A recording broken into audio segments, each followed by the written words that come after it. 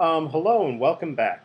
So in this video, what I want to do is I want to take this MATLAB code, the simple MATLAB code that I generated actually in my last video, that was pretty much on basic plotting. How do you get this plot of y is equal to x squared in MATLAB? And what I want to do in this video is I just want to show you how to put some text on this plot, and also how to save the plot so that you could put it into a report.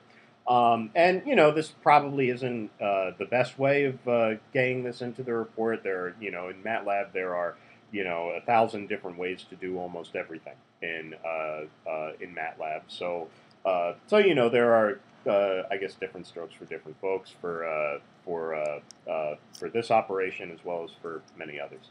So anyway, what I'm going to do is I'm going to first off name my figure.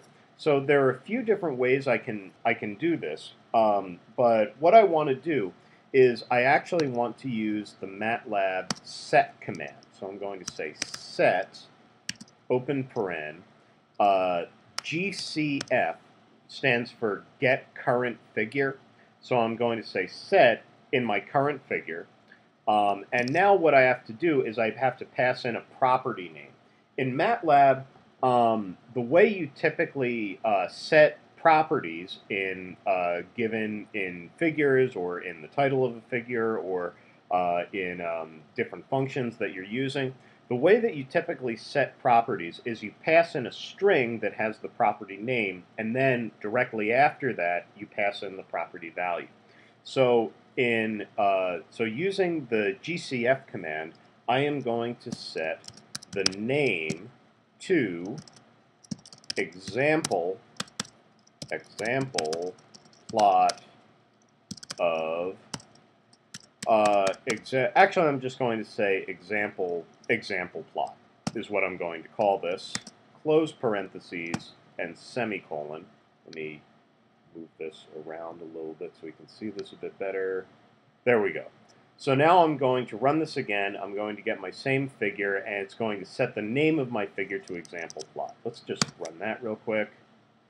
So I run this, and you can see that it's named my figure. This is my first figure, figure 1, and it's named it example plot. The next thing I want to do is I want to give this figure a title. So I'm just going to say title. And let's say, and again with title, the first thing that you pass into it is a string, so I use this single quotation mark. I use kind of the comma.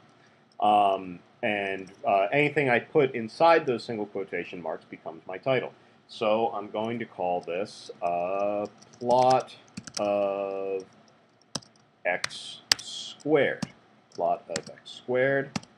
And if I run this, I get my title put in, plot of x squared. That's actually really nice. It actually does the x squared instead of x caret 2.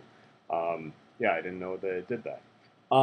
So anyway, that's how you put in a basic title. While we're at it, let's also put in our x and y axis labels. So I can just do that by saying x label. X label, I'm just going to say x value, and y label, y value. And now I'm going to run this again. And as you can see, I've now got a title of my plot, an x-axis label, and a y-axis label. So now, the figure looks pretty good, except one thing that I kind of want to do is, let's say I want to make the line a little bit thicker on this graph. The way I can do this is in the plot command. Notice how we did up here using the set command.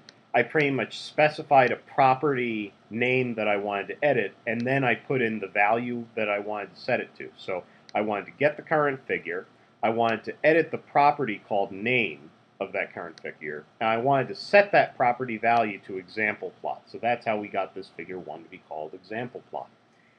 In the plot command, I can actually do the same exact thing. So I'm now plotting my x and y vector.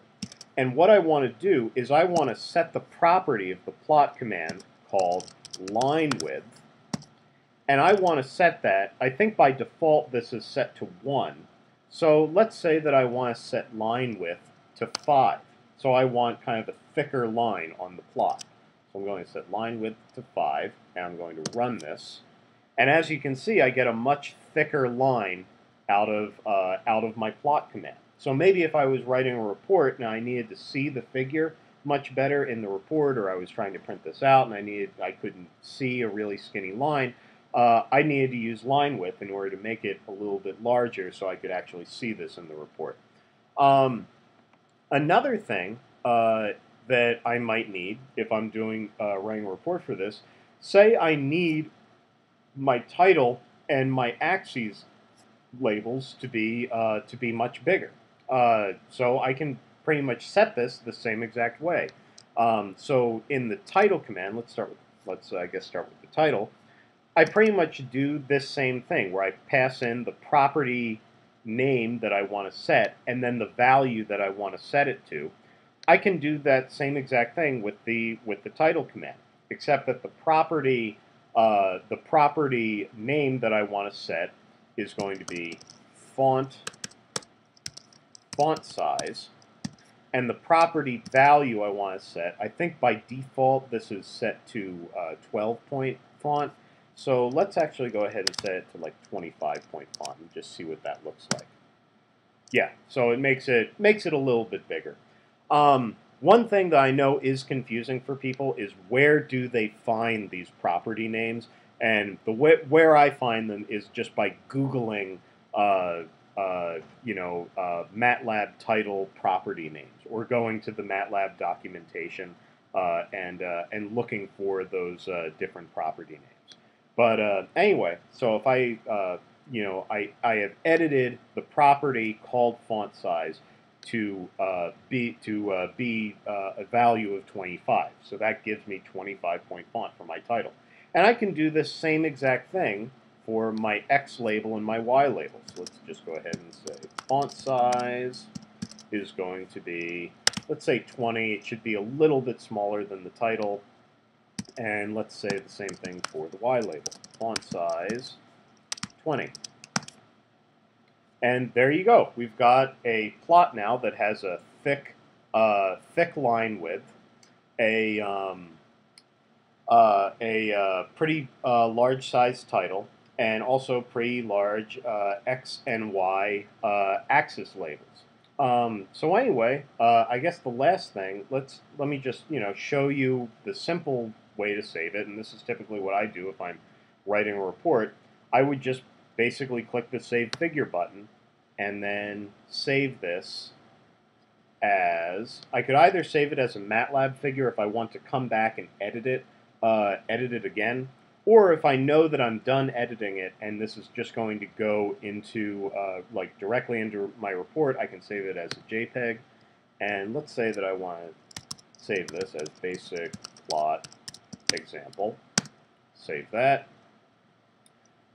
So it saves that JPEG image, and let me open it up. And there, I've got my JPEG image that's ready to go into a report. So anyway, I guess there are better ways of doing this, and there are certainly different ways of doing this, different ways of applying in MATLAB.